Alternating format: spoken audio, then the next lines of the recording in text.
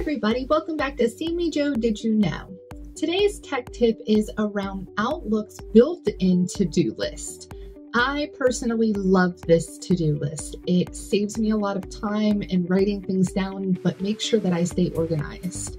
It has a super neat feature that allows you to just simply drag and drop emails over into it. So let me show you guys how it works. You're going to go to your email, super simple, and if you click on the kind of calendar with the check mark up at the top, that's going to bring up two different options for you. On the left, it'll have calendar, on the right, it'll have to do.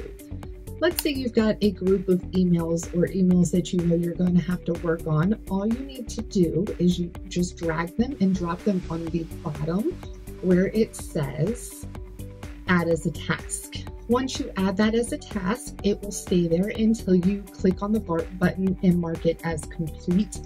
You can also look down at the bottom and show your recently completed if you accidentally complete something you shouldn't have done.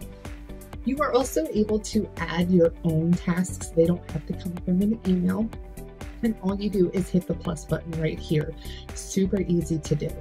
One of my favorite features in Outlook right now, so let me know how you guys like it. As always, stay tuned for more Sammy Joe Did You Know? I'll see you guys next week.